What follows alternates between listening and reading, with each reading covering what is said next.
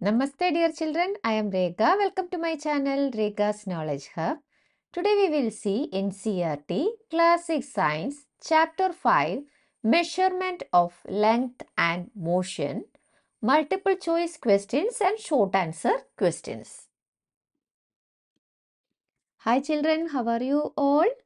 Children, please like, share and subscribe this channel. Also, when you like this channel, don't forget to hype this video. Now we will see the questions.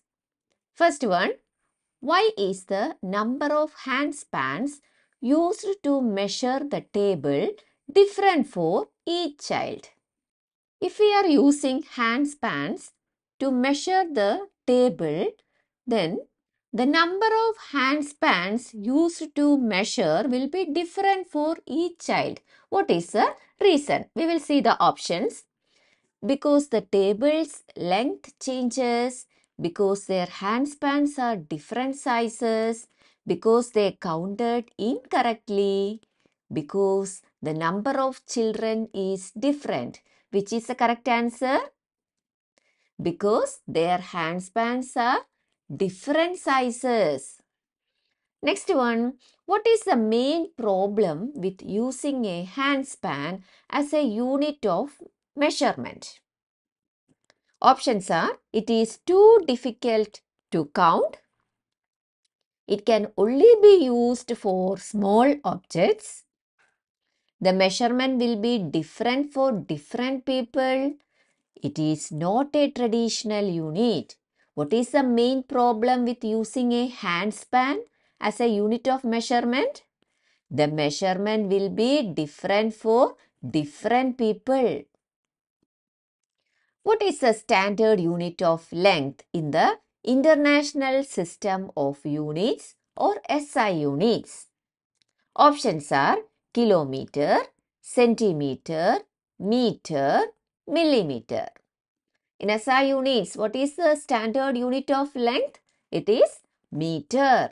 The next one, how many equal divisions is 1 meter divided into with each division called a centimeter?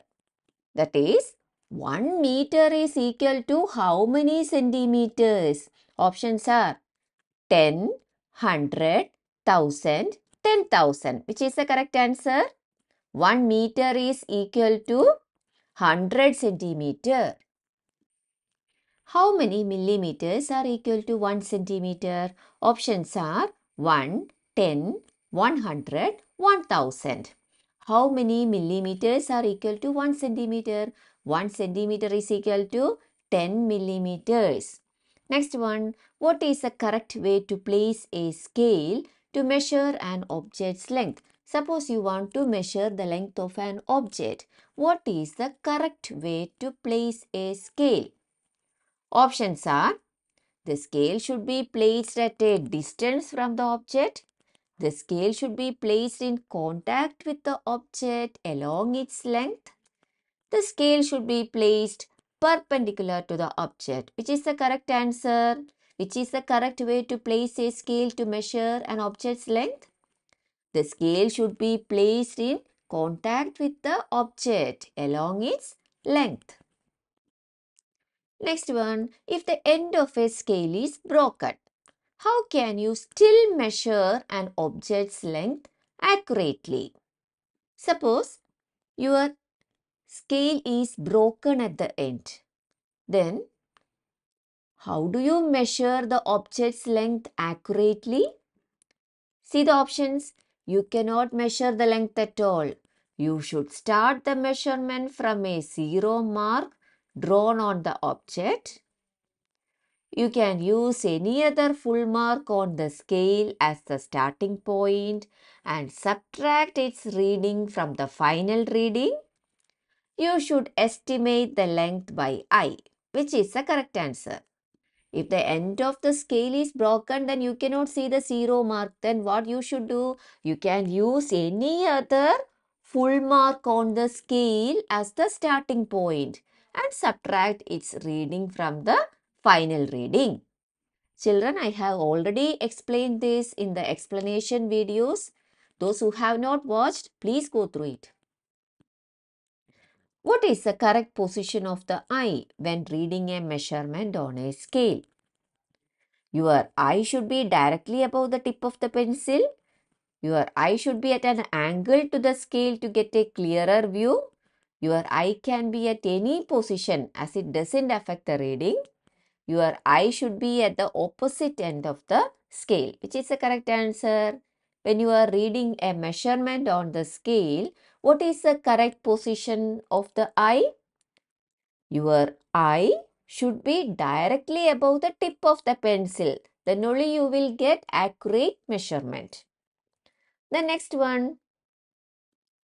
What do kilometer stones on the roadside show? Distance from the nearest school, distance from a reference point, for example, like Delhi, distance from the bus stand, distance from home. Which is the correct answer? Distance from a reference point. When is an object considered to be in motion?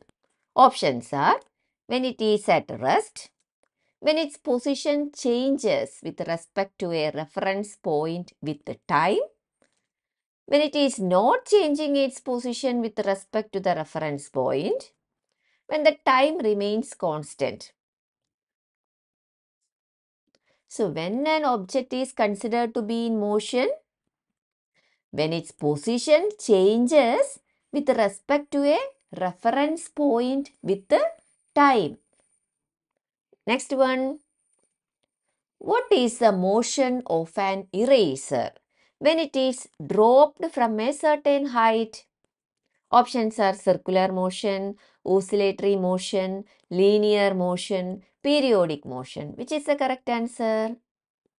Motion of an eraser when it is dropped from a certain height. What type of motion it is? Linear motion. The march past of students during Republic Day parade is an example of which type of motion? Options are oscillatory motion, circular motion, linear motion, periodic motion. Which is the correct answer? Linear motion. Next one, motion of a swing is linear motion, circular motion, oscillatory motion, random motion. Motion of a swing is an oscillatory motion. Which of these shows circular motion? A child sliding down a straight slide, the earth revolving around the sun, a book falling from a table, a person running on a straight road. Which is the correct answer? The earth revolving around the sun. This is an example of circular motion.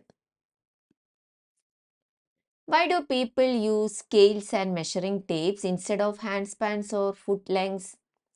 Instead of handspans or foot lengths, why we are using scales and measuring tapes? People use scales and measuring tapes because these provide a standardized unit of measurement. This ensures that the measurement of a length made by different people will be the same and not differ from person to person. Can we measure a table using handspans or foot length? Yes, we can. But if two different people measure with their hands, will they always get the same number? No. Why? One person may have small hands, another may have big hands. So the number of handspans will be different. So what is the problem here? The measurement is not the same for everyone. Then how can we solve this problem? We can use tools like measuring tapes or scales. They have fixed standard units like centimeters, meters, inches, etc. Everyone gets the same measurement no matter who uses them. They are more accurate and reliable. What is the International System of Units and what is its symbol? The International System of Units or SI units is a system of standard units of measurement adopted by different countries to ensure consistent measurements. Its symbol is SI. So SI units are standard units used all over the world. This makes measurements clear, uniform and easy to compare. For example, SI unit of length is meter. SI units are the international standard units of measurement used all over the world so that everyone speaks the same language of measurement. If you are measuring a pencil and the reading at one end of a broken scale is 2.0 centimeter and at the other end is 10.5 centimeter, what is the actual length of the pencil? Suppose you want to measure the length of a pencil. Your scale is broken. The reading at one end of the broken scale is 2 centimeter and the other end it is 10.5 centimeter. Then what is the actual length of the pencil? The actual length is the difference between the two readings. So 10.5 centimeter minus 2 centimeter, that is 8.5 centimeter. This is the actual length of the pencil. What is the specific way that visually challenged students measure lengths? How visually challenged students will measure length? Visually challenged students use scales with raised markings that they can feel by touching to measure length. What about students who are visually challenged? Can they see those marks? No, they cannot see the marks clearly. So, how can they measure length? They use special scales made for them. The numbers and markings are not printed but made in raised dots or lines. These can be felt by touch with the fingers. Next one, how would you measure the length of a curved line? To measure a curved line, we can use a flexible measuring tape or a thread. You can use a flexible measuring tape or a thread. The thread can be carefully placed along the curve and then straightened to measure its length with a meter scale. Can we use a normal ruler to measure a curved line? No, a ruler is straight, so it cannot follow the bends of a curved line. Then, how can we find the length of a curved line? We can use a thread or a measuring tape. Place the thread carefully along the curved line. Then, straighten the thread and measure it with a ruler. When an object is said to be at rest, if an object is not changing its position with respect to the reference point with time, it is said to be at rest. So, what do we mean by rest in daily life? When something is not moving, we say it is at rest. Example, a book lying on a table.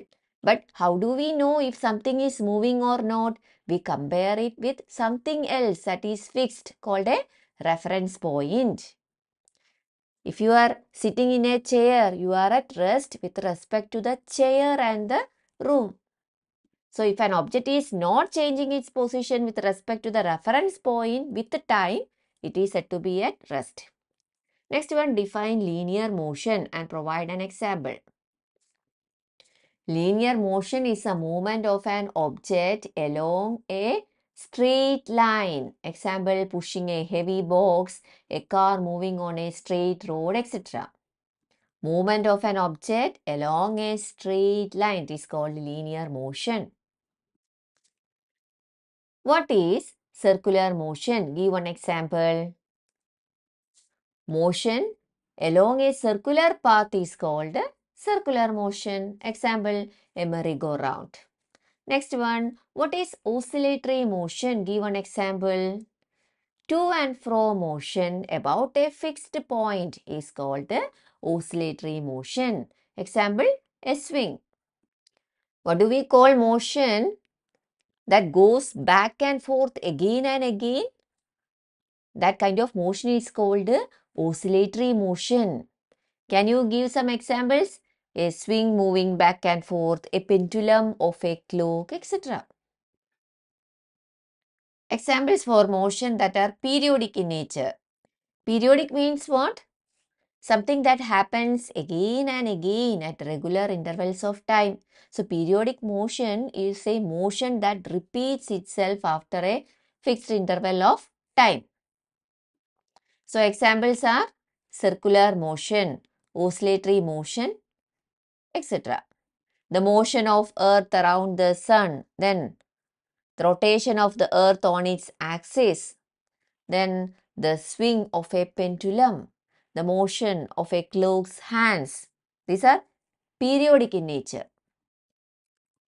Next one, does our heart move? What type of motion is this? Children, if you know the answer, please write in the comment box.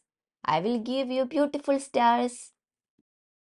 Children, thanks for watching. If you like this video, please like, share and subscribe. Also, don't forget to hide this video. Thank you. We will see in the next video.